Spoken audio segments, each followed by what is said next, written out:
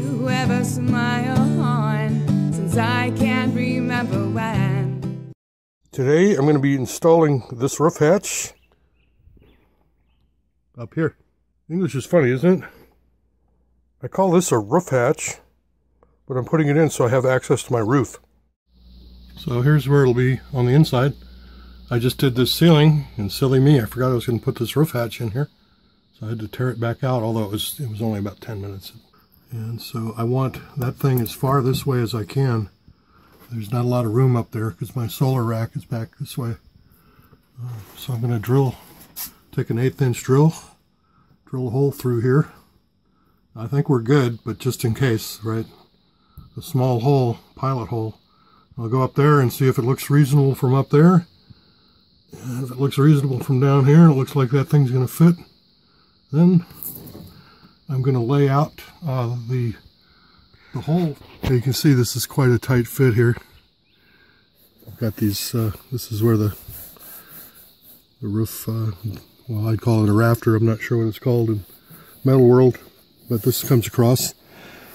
You can see underneath there, so I don't want to interfere with that. But on the other hand, this hatch has got to be able to open and clear this. So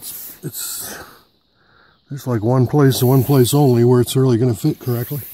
And then otherwise I want to center it up here. So what I'm going to do first is I'm going to lay it out, make sure everything fits and is centered and everything.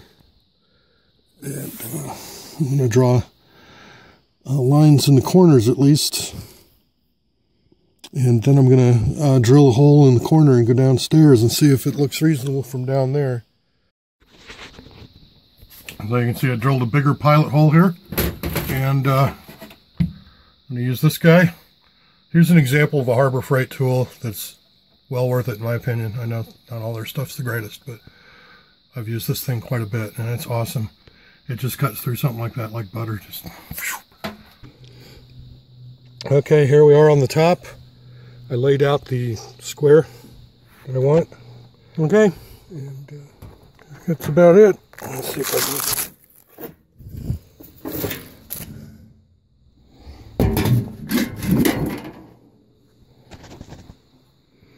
can. All right, well, thanks in advance for hoping it fits along with me. No turning back now, huh? And here's the view from the inside.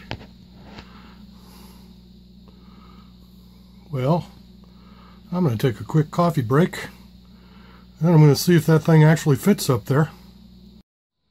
Yay, it fits. Hooray. Yay, it fits.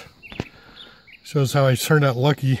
As you may recall, it couldn't have really gone much further toward the back, and as you can see, if it was any further forward, the solar rack would be getting in the way of the hatch.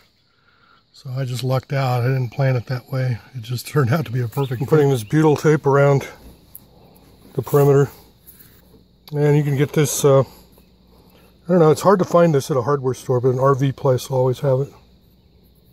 $10 for this, which is more than I need for this job. Yeah, the stuff got so gooey, it wouldn't peel. But I put it in the freezer for about 20 minutes, and now it's doing great. So if that happens to you, that's how to fix it. So then you peel the tape off, peel the little plastic thing off, and this stuff is kind of like clay. So I made sure all the seams were covered. And I'm about to put it down in there.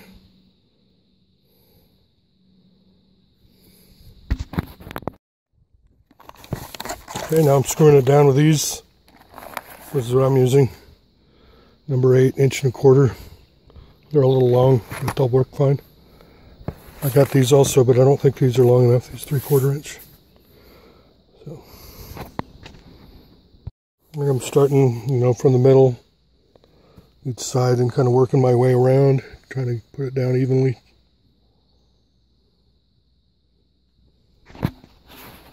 All right, there it is.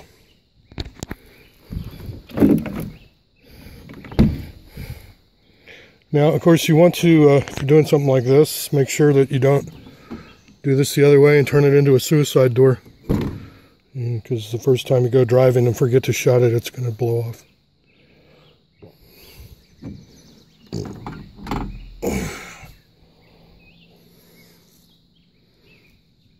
Now I'll finish the inside later.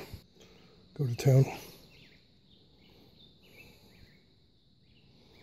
So what I was thinking is I might, I need to put a floor down on here, on the roof rack up here, and then I could maybe put some sort of a tent kind of thing up here, a tarp.